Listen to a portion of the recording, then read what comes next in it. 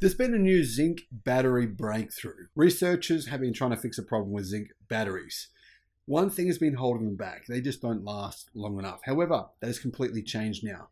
All they needed was this new additive that is able to increase life of zinc batteries by 5 to 20 times, which completely changes the game for zinc batteries. They now could be a very viable alternative to lithium ion, especially for energy storage. Hello, my friends.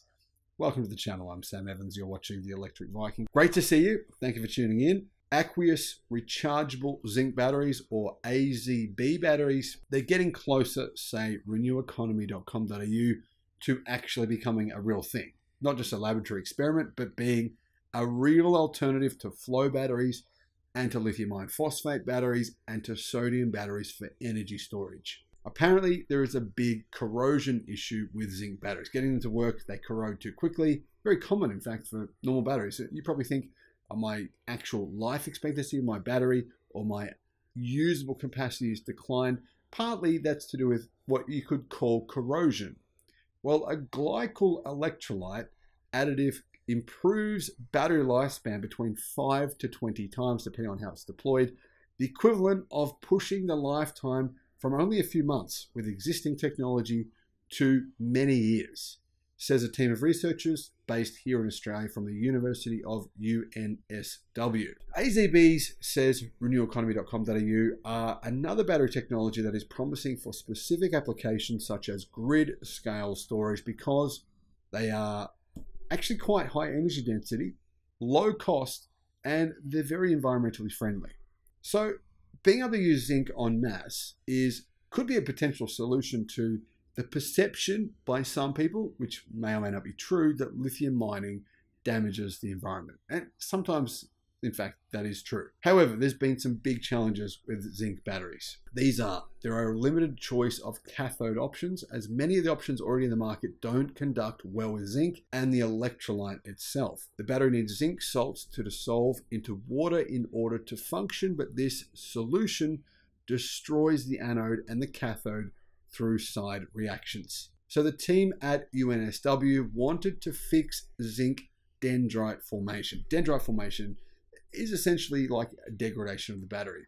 It's when spiky crystals form on the zinc anode and cause the battery to short circuit. Now, dendrite formation is actually a problem for almost all different types of batteries. It's not just a zinc battery issue. Their work was published in Advanced Materials Journal and says this process quickly exhausts the finite zinc source while dumping byproducts onto the zinc surface, which corrodes it, makes it degrade quickly. The researchers say that they spent 3 years working on a solution which involved adding small concentrations of organic compounds to the electrolyte. They found that a 1% concentration of butanediol worked the best and approached the storage capabilities of a lithium-ion battery. So what will these types of batteries actually be used for? Well, interestingly, they are definitely targeting energy storage. However, they say that electric bikes could be an option because these batteries are very safe and environmentally friendly. So one of the problems when you get an electric bike or an electric skateboard, as I found, or an electric scooter, you can't take it on an airplane unless it has a very, very small battery. So you need to be able to do something like get a bike or a scooter that has replaceable batteries that are very small. There's not many options in the market. It's pretty challenging to do so. They believe that airplanes would let you take this battery if this was on your bike because they are so unlikely to have a fire. Renew Economy says that research into zinc batteries shows they're a viable alternative to large-scale lithium-ion batteries with an energy density of between 50 to 200 watts per kilo, depending on the chemistry, compared to 70 to 250 watts per kilo, but the output power is lower, so that's why they would be perfect for energy storage. In places where bushfires are likely, where it's hot, where there could be all kinds of reasons for the battery temperature getting too high, well, that's where zinc batteries come into their own.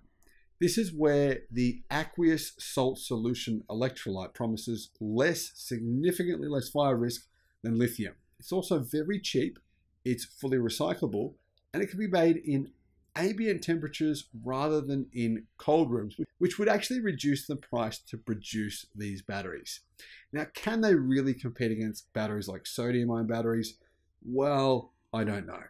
Truth is, we don't know what the cost of these batteries truly are when it comes to mass manufacturing them, so we're probably several years away from that. But I do think if this team has found a solution to extend the life from say, a matter of only months to potentially 10 plus years, and if they're affordable, it's definitely likely that at some point in time, they will be mass manufactured. I don't know when though.